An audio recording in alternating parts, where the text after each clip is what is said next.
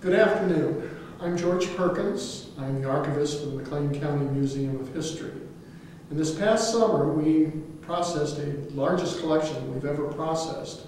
And we had two interns that are here today that did all the processing of this huge collection. They did a tremendous job, and we're very proud and pleased with the work that they did. And we'd like to tell you the story about the woman that is the main part of this collection.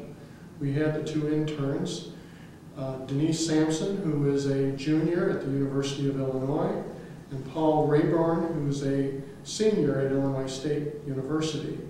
What we're going to do is we're going to give a little story. They will be giving a little story on the timeline of Irene Delroy, who was actually born in Bloomington Normal as Josephine Sanders, and then went on to become a movie star and was in the Ziegfeld Follies and had a very interesting past and gave us a tremendous collection of over 1,000 photos, many scrapbooks, 30 years of correspondence, and a wonderful, wonderful collection that we're really proud to have.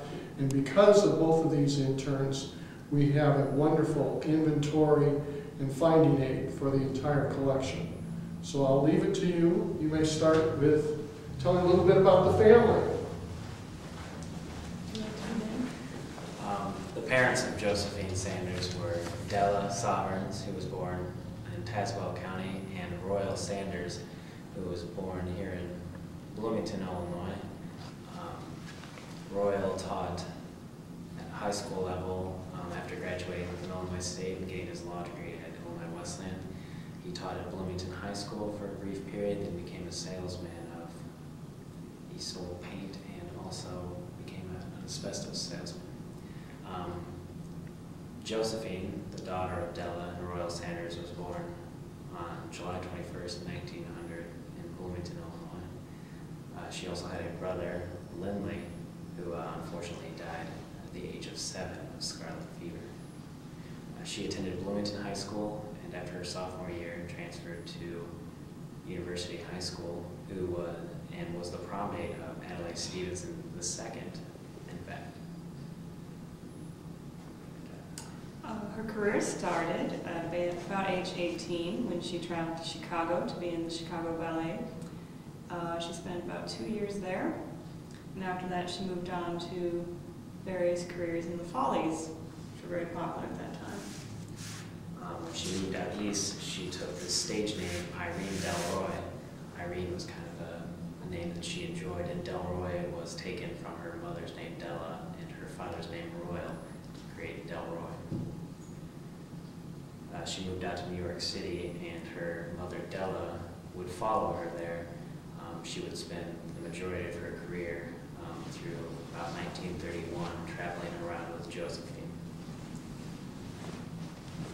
Some of the plays and follies she appeared in were the Greenwich Village Follies, several years of that, the Ziegfeld Follies, more years of that, Hitchy Coo, a golf musical called Follow Through, another musical called Here's How, and a musical that's still played today called Anything Goes. Anything Goes was performed on Broadway and is still performed today, as she said. Her career in musicals sent her from New York to St. Louis, up to Canada and Vancouver, and out to the West Coast in San Francisco. Her mother and herself traveled to Europe as a vacation, but she never performed out of the United States and Canada. In 1927, she was named Queen of Musical Comedy by the magazine The Daily Mirror, which we presume is out of New York City. While she was on stage, she was found by agents of Hollywood, and she was signed on contract with Warner Brothers. And she made 4 movies with them in the span of a year, called Oh Sailor Behave, Men of the Sky, Life of the Party, and Divorce Among Friends, which was her most successful movie. They still have a copy today in the archives of Divorce Among Friends. In 1929, her contract with Warner Brothers, the equivalent of what today would be $500,000, is what she signed on for a period of 4 years.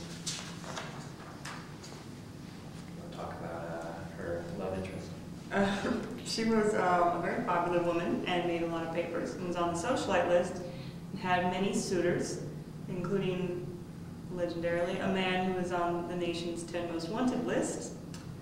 But she eventually married a man named William Austin, who was a wealthy New York realtor. She had a prenuptial agreement with him, and as a condition of her marriage, she had to void her contract with Warner Brothers and give up her movie career. And upon their marriage, she would gain 25,000 shares of stock in his company called Rock Point Development. One question that we've considered through our research on Miss Irene Delroy is whether she married for love or for money. I guess I'll pose that question for you. I believe she married for love because she didn't gain anything out of this marriage. In fact, I'd say she lost quite a bit. So, like she mentioned earlier, Irene Delroy had many love interests, many of which her father, Royal, did not agree with. Her father, Royal, was a man who was very opinionated. He was not a fan of Jews, Catholics, Irishmen, and whenever Irene associated herself with any people of that nature, he would let her hear about it. But I have to believe that to give up what would be $500,000 contract today, I believe, and I agree as well, that she most likely married for love. Would you like to talk about how that marriage went? So they married in 1931. The marriage didn't last very long. They separated a few years after that, and then they legally divorced in 1935. At the time, divorce in New York, where they were married, was not, there was no no-fault divorce. She would have had to accuse him of beating her, and that wasn't true, and neither of them wanted to do that because they didn't have a lot of animosity towards each other, from what I can gather. So she went to Reno for a while and established residency there so they could have a no-fault divorce. After the divorce, Irene had aged a little bit, and her career had pretty much ended with that 5-year leave of absence. She did participate, like we said, in Anything Goes, which was in 1936, I believe. But after that, she did small work in radio, she did commercial spots, and stepped in for different voice acting parts. She volunteered at a veterans hospital at the end of World War II and afterwards. She did small theater, I believe, after that, but after the late 1940s, she quieted down and moved out west, where she would settle and became interested in, I guess, the Western scene, as you can see by the boots that we have here on display. A lot of pictures. Yes. Her career would end in Ithaca, or I'm sorry, she would end up marrying Dr. Gerard Overender remarried in 1972, and she would live and die in Ithaca, New York in 1985. So that is a short summation of the life and career of Josephine Sanders and Irene Delroy. But let's talk about how we process this collection. So Denise, if you'd like to go first and tell us what you did and what the process was like. I primarily processed her photographs and her rather extensive legal and estate papers. Her photographs were over 1,000 images. I'd say maybe 700 unique images. It took quite a while to go through. At first, I was just not able to identify anybody because, of course, no names are written on the back to speak of. But after a while, I really started to know her and her family by sight, and I think I can identify them better than my own relatives now. Her legal papers were pretty interesting. She kept a lot of contracts, pretty much all of her contracts, a lot of leases for her apartments, so we know what she made and pretty much how she spent it. She kept all of her bank books. She kept all sorts of papers from her divorce. Her lawyer, during her dealing with her father's estate, she was the executrix with his second wife, Dorothy. So her lawyer in that was Adlai Stevenson's second, back when he was a lawyer. So there's a long pile of letters between her and him discussing the estate, which is pretty interesting. Would you say she kept an obscene amount of material? She did. She was a pack rat.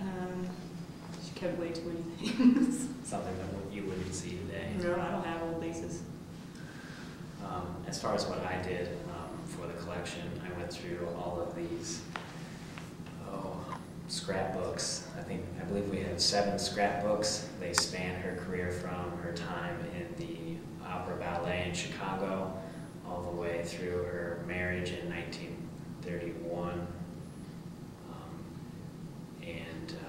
They have articles on their honeymoon, which was covered, in which she actually fell off her horse and broke bones in her leg. They were calling that the end of her career, but I think it was really the marriage that brought the end of their career. And then we also have articles from her work in the VA hospitals after World War II. We have original photographs. She subscribed to a clipping company, which pretty much anything that was published with her name in it, she received, and what we most likely believe is her mother put these scrapbooks together. I was also responsible for all the correspondence between Royal, Della, Irene, and close family members. Much of what we have is letters between Della, Josephine, and Royal, but we also have some from cousins. The majority of it, and I'd say, I don't know how many letters we had, but we had an entire box full of letters to sort through. You really get to really get a sense of who you got to see Josephine or Irene grow throughout her career as you read what she had to write, what she had to say, and you also saw the effect that the travels had on the family as well as the stress of having 2 parents be separated and having your daughter in the spotlight. You can definitely see where it was stressful on everyone. Now we're going to also consider some other questions, or actually let's point out a few special items from the collection that we found interesting or unique. And we'll start with you. I have a ton of stuff. This was her first contract that she kept. It was with Chicago Ballet, and it was for a year. She made $18 a week in 1918. And here is a carbon copy of her contract with Warner Brothers, which is compared to the Chicago one, which was a page. This is much longer. And it says that she made $1,500 for every week she filmed.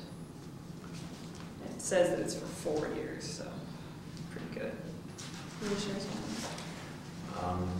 What I specialized in, well, my main focus of the correspondence was the relationship between Della and Royal.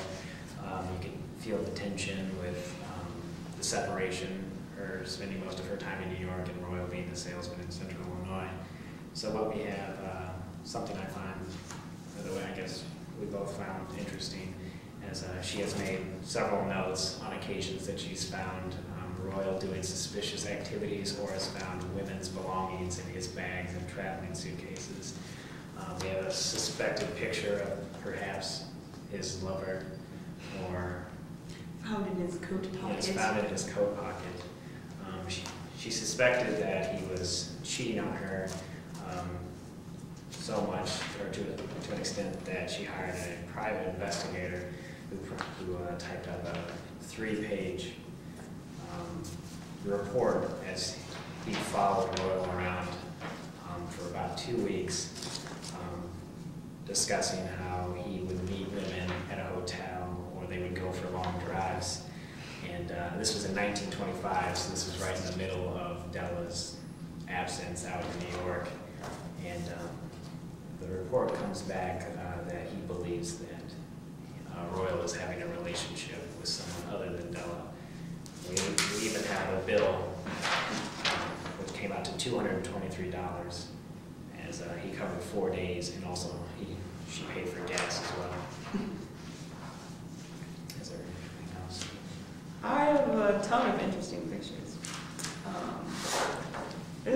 picture of Irene with her first co-star. His name is Tom Patricola. He was an Irish Catholic, so Royal had interesting things to say on his character. I believe that Josephine was sweet for him. They started an act called The Dancing Fool. That's about all I know about him. This is a cool picture. It's from 1915, and it is Josephine here dancing at Wesley University, dancing ballet at age 15. So that was way before she was famous. This is a picture of her and her brother, and their dad took this one. Their dad was an amateur photographer and did a lot of developing, and we have a lot of very interesting pictures in the collection that were taken by him, and Home developed their cyanotypes. And we have the glass plate negative of this photo. And Irene Delroy, I believe, was very devoted to her mother. And this is, in fact, a glamour shot of her with her mother, which I thought was interesting.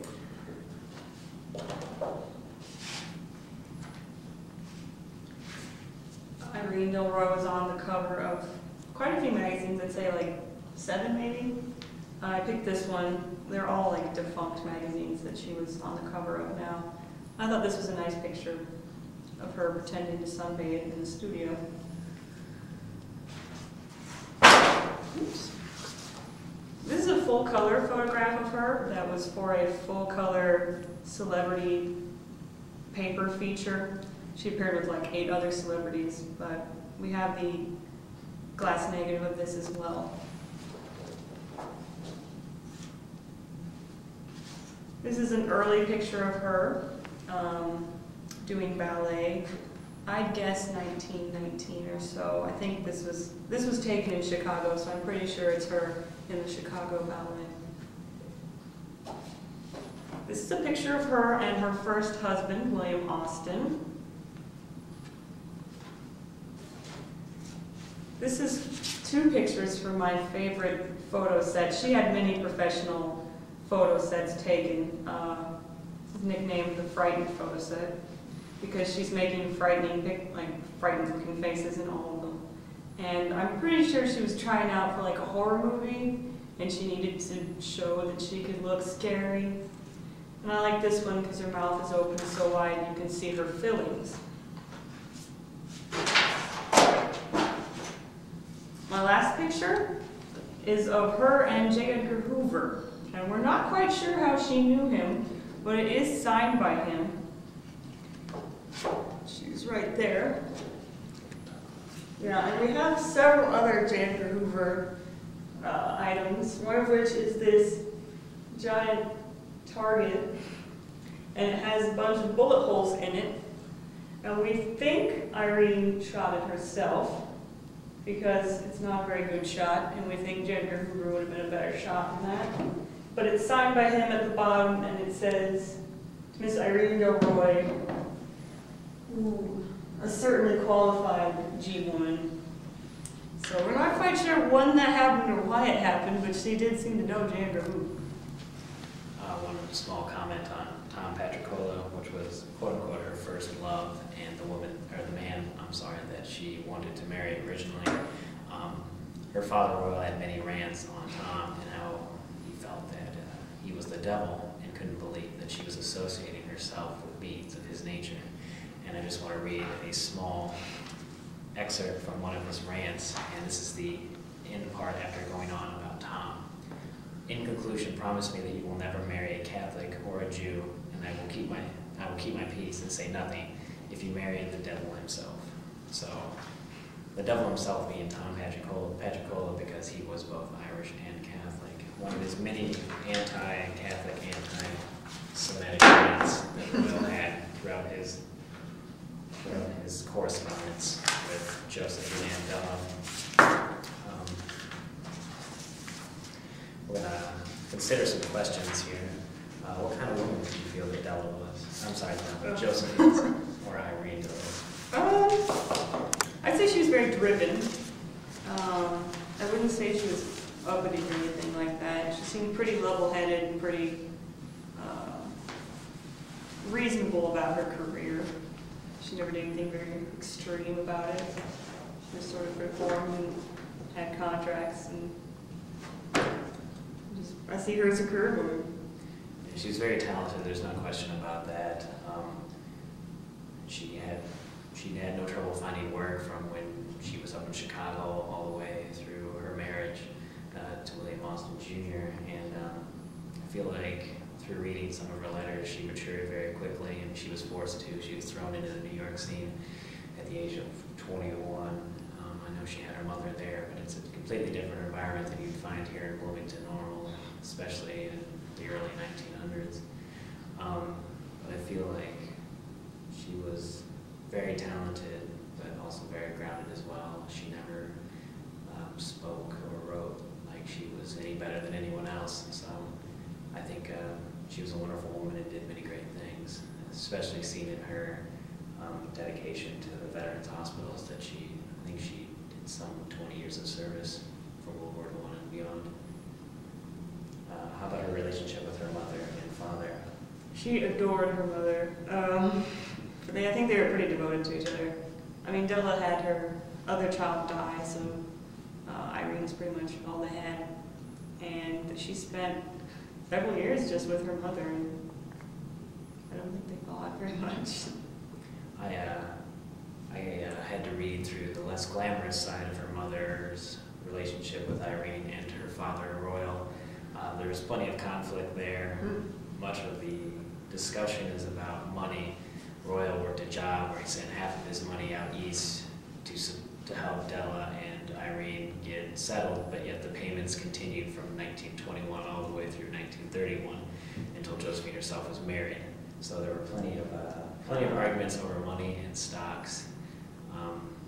Like Royal, like I pointed out earlier, Royal never seemed to enjoy the people that Josephine was hanging out with, and felt that the money that they were earning should have been planning to support themselves, but yet you can see in many of his letters that he's very depressed over the fact that he was not surrounded by family during the holidays, and also was supporting them still, even though they made probably much more money than he did. So sure. So there's definitely tensions between the two, between all three of them. You can tell in their letters. I think Irene definitely took Della's side, Della took Irene's side. They felt that they needed the money, but I think Royal really felt that they were spending their money without thinking, fur coats. And, well, the New York nightlife does not come cheap. No. I'm sure it didn't come cheap back then, but I think Royal, working off a salary of like it was like $300 a month, and he's sending 150 of it out east. Wow. So I didn't know any of that. so there's but unfortunately, we only mostly have letters that Royal wrote himself. We don't have a lot of what Della had to say, but there were many letters of them fighting back and forth. Royal felt that Della critiqued him too much, and Della believed that Royal was a monster. So unfortunately, we don't have enough letters from both to really have a true appreciation for what the relationship was like. It could have been a beautiful relationship when they were together, but unfortunately, all we have are the bad letters. But We talked about stocks a lot, though. yeah, I think what they would do is he would invest their money for them and try to do the best he could, but I think they spent it quicker than he could really do much with it. Well, going through her legal papers, you seem to have a bit of a knack for picking dud stocks. So I'm curious if Royal was also good at picking out film companies. Royal, he moved around a lot, and he never talked of success as a salesman. He only talked of failure and tough times. But you have to remember the time period. We have the Great Depression, and especially with William Austin and his realtor status after the Great Depression, I can't imagine he was having. I'm sure that's why he ran into so much trouble. He didn't have to. No, reading through the divorce papers, when they divorced, he owed her quite a bit of money, and I think she tried to get it back, but then she just sort of walked away from it because she didn't want to mess with him. Yeah, I don't know if we can question whether it was for love or money, but I think that kind of pays testament that it wasn't for money, because he didn't have much at the end. They seemed to stick together through the tough, through the good times and the bad, but I think it just became overwhelming. Well, I've read her letters to her lawyer, and she basically just accuses him of abandonment and she says that she was paying most of the expenses towards the end of their effective marriage. So maybe she married for love, but he married for money. I don't know. But I think he fully planned on being rich. But I think the main thing is the stress on the family. I think it's being the only child. I think they both loved her very much and wanted to see her succeed. But I think they both, or at least, especially Royal, but I'm sure Della did not agree with Tom as well. There were a couple letters about that. But I think they wanted to direct Irene's life choices, but Yeah. I think Irene was forced to grow up pretty quickly, and she felt like she knew what was best for her. So I think that's where a lot of the tension stemmed from. Anything else you found interesting or wanted to talk about? Can't think of anything. You want to talk about her stalker? Yes. In addition, she stalkers. She had plenty of fan letters from the state penitentiary all over the United States. One particular one was quite descriptive in what he wanted to do with her and how much he adored her and heavenly things about her. He was a bit. There's the reason he was probably in the penitentiary. She was also, I don't know if I told you that, but there was an article published in the New York newspaper about how a person posing as a taxi driver had Irene and I believe her mother get into the car, and he would not stop at the location that they had requested and kept driving, and it turns out this was just a man who was a big fan of Irene's that was posing as a cab driver and just wanted to go out to dinner or something like that. Unfortunately, in the New York traffic, they got to a stoplight and they were able to get out. But that was another thing that was highly publicized in the New York newspapers there. Wow. She definitely did not live a boring life. I think New York City compared to Bloomington, Illinois, I think it's a fantasy for many people, but living it out is much more different than I think many people believe. And I think her ups and downs of her career, people she ran into, really. Royal wanted this hometown girl that was going to be educated. What he got was a daughter who was in the spotlight her whole life, and I don't think she turned out like he wanted, but still loved her. You can tell at the end of both Della and Royal's life, Josephine was there for both of them. And there was definitely love there, especially after Della left, or Della died. Yeah. There was kind of a break in letters, you could say, between Irene and Royal, but when they lost Della, the letters picked up considerably, and there's hundreds of letters between the 4 or 5 years Royal was alive after Della that they're a lot more heartfelt and I think more understanding of each other. He finally accepted her as a woman who could make her own decisions, and she was willing to forgive all that had happened in the past and love her father while she still had him. So there's some touching things in there too. It's mostly in the beginning of her career that it was some banter back and forth. Mm-hmm. But the loss of a mother, I think, brought them together.